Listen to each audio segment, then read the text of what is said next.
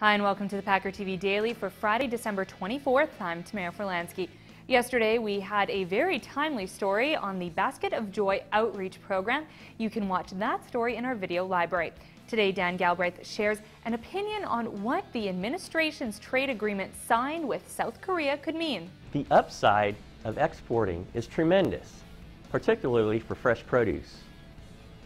It allows the domestic market to strengthen as it gets excess product out of the market. And in the big picture, it grows our economy with foreign dollars.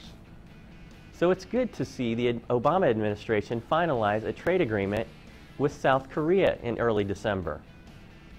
It still must be approved by Congress and by Korean legislators, which is expected. The agreement would phase out many tariffs on fruit and vegetables headed to the nearly 50 million South Koreans. U.S. fresh fruit exports to South Korea totaled $122 million in 2009, and that would grow significantly once the deal is approved. Trade with other countries creates jobs, lowers deficits, and brings in foreign money. This is Dan Galbraith for the Packer Editorial Board.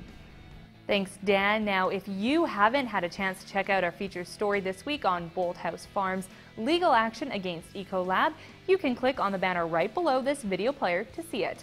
Now, we're taking a holiday break and we'll return Monday, January 10th.